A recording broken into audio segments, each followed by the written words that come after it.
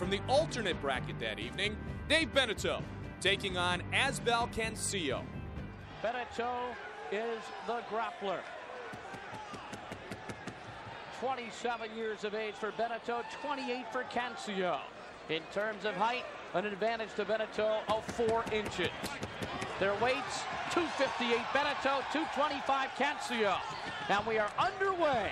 And quickly, a good move by Beneteau, taking Cancio to the mat.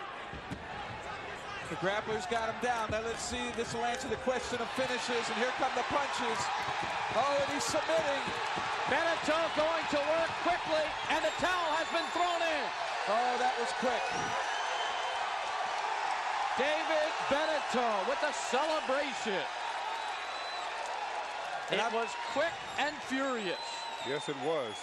I think that there was an amateur in the ring at this particular time. And I'll tell you what, Cancio tapped out, and the referee was on the wrong side to see it.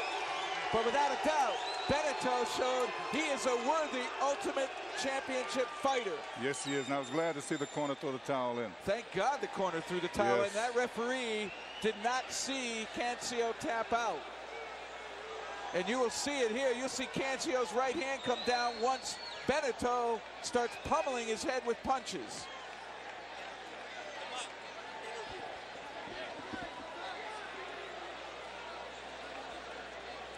There's a look at the tap out, and he's still got in a number of punches after the tap out.